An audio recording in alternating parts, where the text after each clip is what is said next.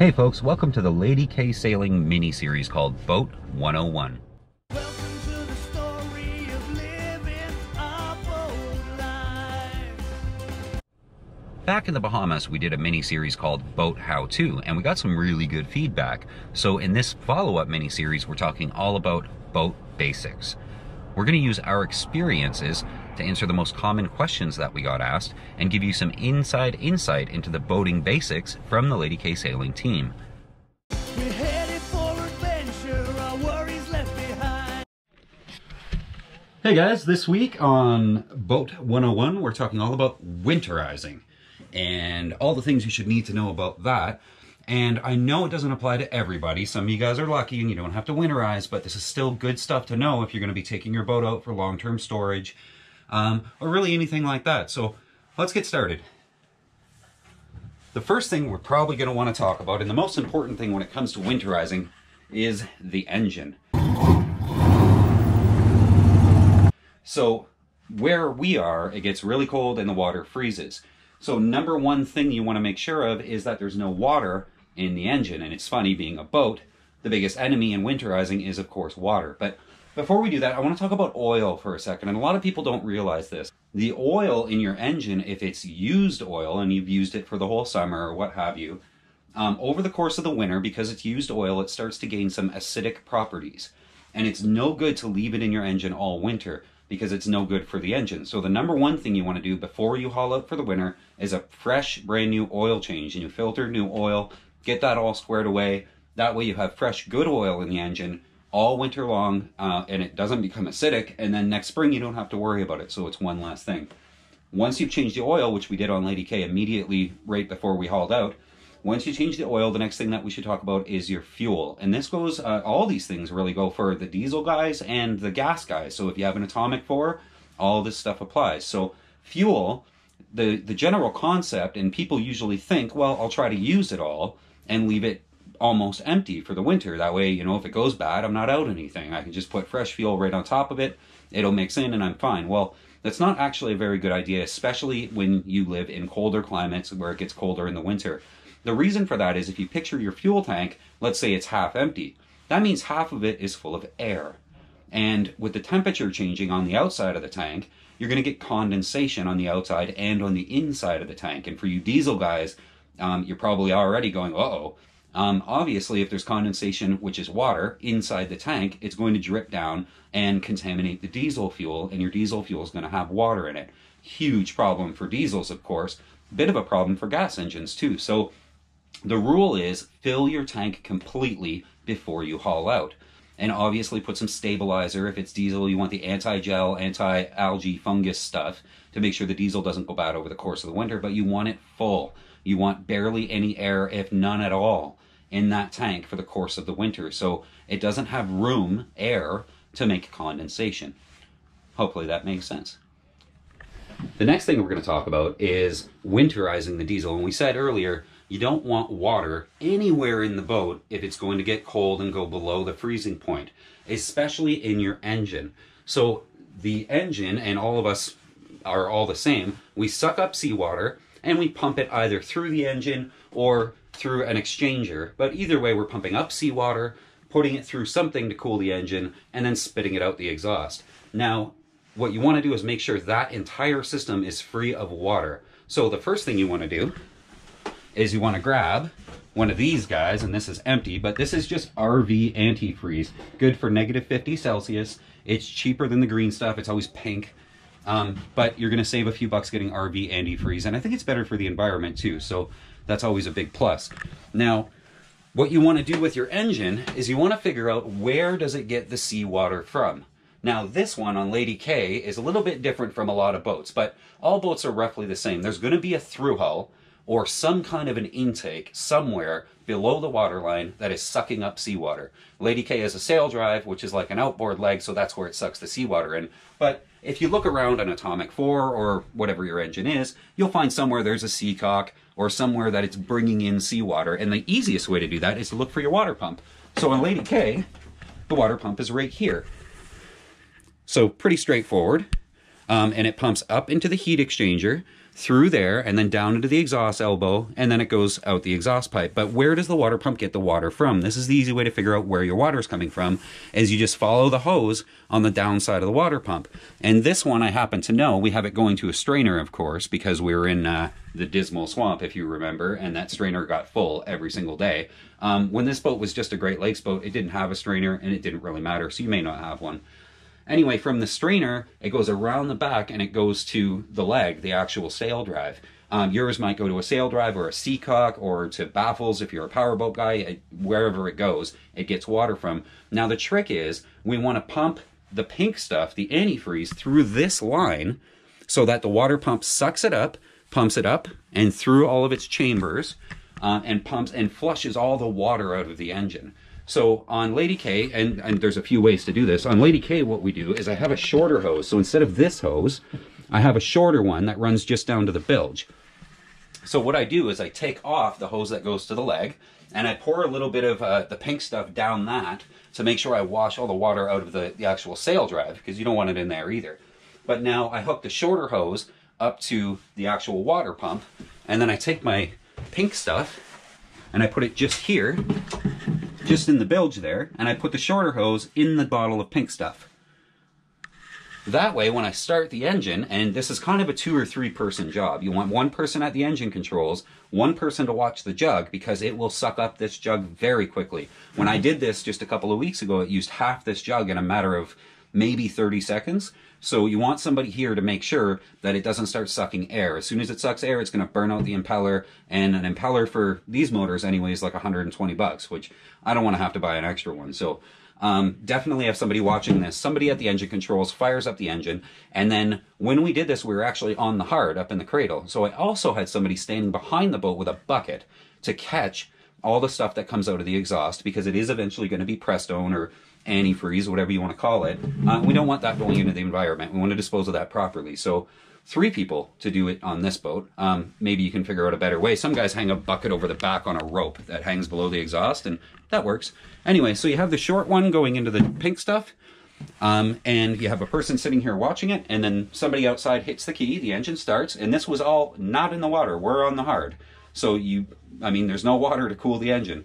Anyway, so it just immediately starts sucking up the pink stuff, and it's got water in the system, so it sprays that out the exhaust system.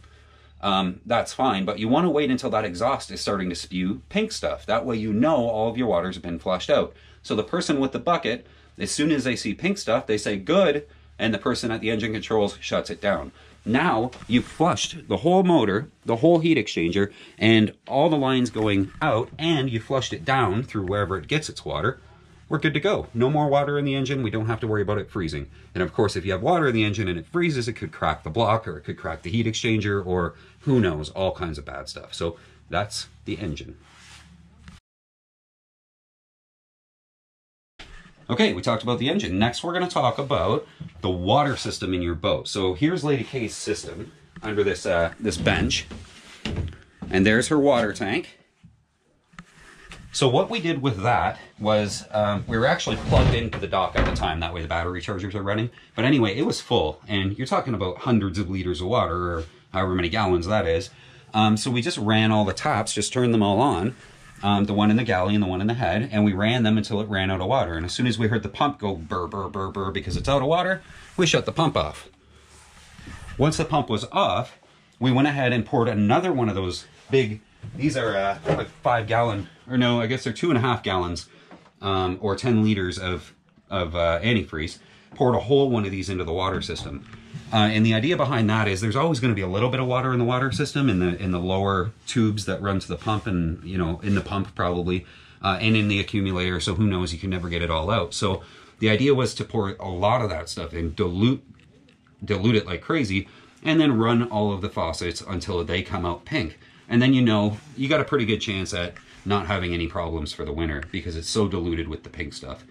And then also leave some in the tank, just in case there's water sitting in the bottom of the tank. You want the tank to have, ours has about 2 inches of pink stuff in it, just at the bottom of the tank to make sure that nothing freezes in the tank and cracks the tank.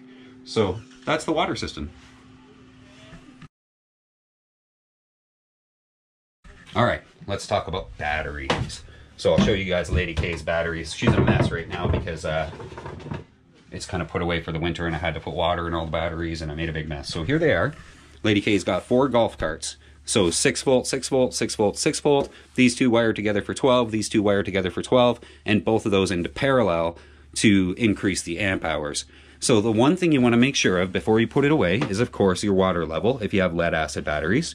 And as you can see, these ones are full because I did just fill them. And of course, distilled water, not tap water, distilled water. And make sure they're full. And then the other thing that you want to make sure of, and some people bring their batteries home, and that's fine, but you don't actually have to do that. What you have to do if it's going to be really, really cold is make sure that the batteries are fully charged. A non-fully charged battery, a battery slightly discharged, the cold will actually kill the battery very slowly. But a fully charged battery shouldn't have any negative impact from the cold. So the solar in this boat is still hooked up, and it's going to remain hooked up while the boat's on the hard for the winter. And as you can see, the battery gauge is showing full. Now, of course, there's no fridge running, so full is probably where it's going to stay. But occasionally the bilge pump kicks on. Every boat gets a little bit of water in it from one place or another. So the bilge pump will kick on, use a little bit of juice. The solar will replace the juice. No problem, and we're just going to leave it like that all winter. And that should be fine, but the batteries need to be charged. Make sure they're fully charged, and if you're worried about it, just bring them home. Okay, now we should talk about the holding tank. Dum dum dum. Sorry, Lady K's a mess right now. She's hard to navigate. So, this is going to be a really bad example, but this is the head in Lady K, and as you can see, there's no head. The reason for that is Lady K is equipped with a composting toilet, which we actually took out, cleaned it like incredibly clean, and it's up in the V-berth somewhere put away. Part of it's right here. But anyway, if you have a regular Javsco pump toilet with a holding tank, and we used to, and this is what we did to deal with that for the winter, we would go and pump it out. Obviously, we have a pump out here where we stay when we're not traveling, and go and pump it out, and then we'd fill the holding tank like half full of water, and then pump it out again, and then a little bit more water and pump it out again. And then we would shut off the seacock that pulls in water to that toilet, pour a bunch of that pink stuff in the toilet, and flush it to flush all the lines going to the holding tank, and then pour more pink stuff and flush it again, and more pink stuff and flush it again. And sort of the same as the water tank. You want a bit in the bottom that's just the pink stuff, and you want to put enough in that it dilutes anything that's still in there, like the water you use to flush it or what have you. So essentially, just make sure there's no water in that system, make sure the seacock's closed, and then go ahead and add pink stuff so that it's all pink stuff. So the antifreeze, obviously, so it doesn't freeze. Pretty straightforward. All right, so that pretty much covers everything that we do to Lady K. Obviously, the power's still on. The batteries are switched to off, but there is still power to the constant power fuse box that Lady K has. So the bilge pump and that little toilet fan, because the Nature's Head needs a toilet fan. Also, we still have the propane system installed. The propane tank's there. We have the stove. And the barbecue, of course, that's still installed, and I did a lot of reading and stuff, and the general consensus is the propane system will be fine. It shouldn't have any negative impact from the cold or anything like that. So I'll let you guys know in the spring if that's not the case. Yeah, outside of that, let's talk about building an enclosure over your boat. Now, you could get a custom-made cover like this one. Very nice. It's got elastic in it, or a shock cord of some kind. Stays on. That boat has had that same cover for years and years. Really heavy material. It's got a zipper pocket in the side, so you can get in and out, of course. Really expensive, obviously, that option. You have to have it all custom made for the boat. The other option, obviously, is throw a tarp on it, tie the tarp down. A lot of people will hang water jugs over the side to hold the tarp down. That way it does have some give in the high winds and things like that. But I want to show you the inside of one of these things, because there's a lot of different ways to make a support system inside. You look at this one with a tarp, no support system at all. So you end up with snow and water and ice sort of in the low spots of the tarp. But we'll have a look at Andre's boat. I believe this is a Sabre, very fast boat, very nice. Now you'll see right away, it's not a custom made tarp, it's sort of a one size fits any 37, 38 footer.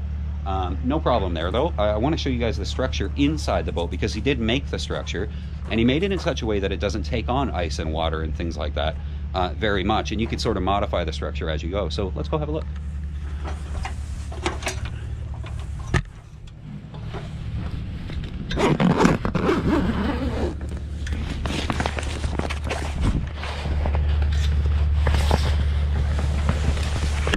All right, so here we are inside the Sabre. Nice boat. Very, very roomy cockpit in these things, and this boat is very, very fast. Anyway, so what he did with the structure, and I'll show you from aft to bow, is he's got sort of a rig at the back, and then sort of lumber running with another rig here all the way to the front, and then he's got one in the mast hole holding it up from there, and one on the bow, and then it goes right to the bow rail. Pretty straightforward, but you can see how well the sides are.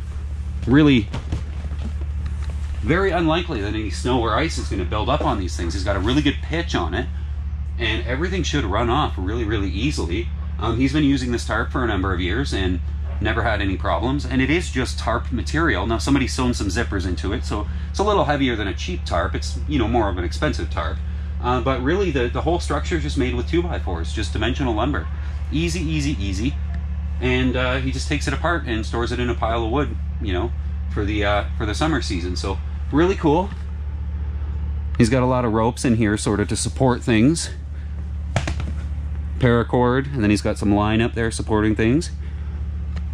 Works really, really well, and of course keeps the boat clean, keeps the leaves off, keeps the snow out and the ice out. And then if your boat leaks, like pretty much every boat, you don't have to worry about all the water going into the bilge. The boat just doesn't even get wet. He even left his instruments in. Beautiful. Your lines don't rot. I mean, he spent a couple $100 making something like this, and ultimately it's going to save you that money in the long run because you're not having to replace things. Nice job with the zipper too. Pretty cool. Anyway, so that's it. That's winterizing. Every boat here has been winterized, of course. And oh, make sure you tie your ladder off. Very good idea. Can't count the number of times I got up in the boat and the ladder fell down. So that's always a good idea. Anyway, he's got the water jugs sort of supporting everything.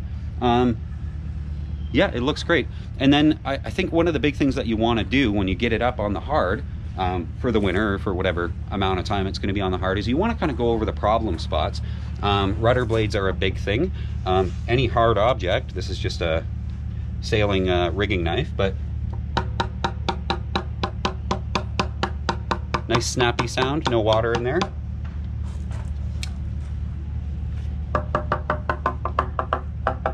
Sounds really good. A lot of guys will actually drill a hole in the bottom of the rudder blade to make sure that any water that does build up inside of it can get out. Not really a huge problem, but something to check anyway. And also grab the rudder, move it forward and aft and side to side to make sure that the rudder post is still in good shape, the bearing in there is still in good shape. Always a really good idea. Anyway, so that's it for this episode. You can see Lady K's sitting right here. Still have that Erie Canal smile. So we took a little bit of it off with CLR, but we're gonna attack it in a couple of months when the snow's gone and try to get that off of there, and then give her a nice coat of wax before she goes on her next adventure. But she's in pretty good shape overall. It's funny kind of looking at her now, imagining or remembering all the places she's been and all the miles we put on her and all the crazy, you know, things that she's done in weird situations and almost sinking and hurricanes, and just to look at her now and think, wow, that boat did that. And she did. Anyway, you'll probably notice I got a ratchet strap over the solar panels. It's supposed to be 60 knot winds tonight, so that's always a good idea. Anyway, if you guys like this episode, if you find it useful, hit that subscribe button or give it a thumbs up. That helps us on YouTube, I guess. Also, this is all made possible by our patrons. Patreon allows you to send us a couple bucks every Friday when we release a new episode. That sort of keeps everything going, the camera equipment and, you know, everything we need to keep doing this. If you want to see some more boat how-to or boat 101, throw a comment down below and what your idea is or what you want to learn about. I have a few other episodes that I've got lined up to get out there, but whatever you want to learn about, go ahead and shoot it down in the comments. We'll see you guys next week. We're headed for adventure, our worries left behind. Taken to the water, fun rising like the tide. With open skies above us, we'll be running side by side. Come on.